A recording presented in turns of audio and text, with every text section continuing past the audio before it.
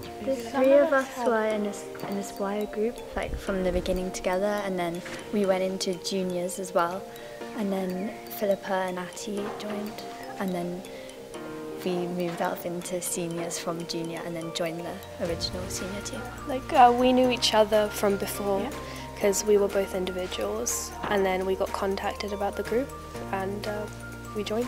The first lockdown was quite tough, but we all had each other. They definitely had perks though, with the fact that we could kind of slow everything down and work on our basics and stuff. Like there were perks to it, but obviously being a team and working individually for like however many months was definitely quite hard. Talking to your friends every day, seeing each other and laughing, it definitely took a toll. But to be selected for the European Championships was great. Yeah, and it felt so good to finally achieve what we've been working for so long. It was a really good feeling.